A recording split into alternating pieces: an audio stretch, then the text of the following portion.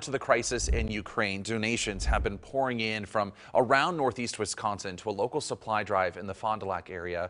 They're looking for supplies to send to soldiers in Ukraine. The supplies are going to help many of the people who were regular citizens a few days ago but are now being called into fight. They are looking for medical supplies like crutches and braces, along with cold weather clothes and proper footwear. So they are going to get into the hands of the people who need it the most.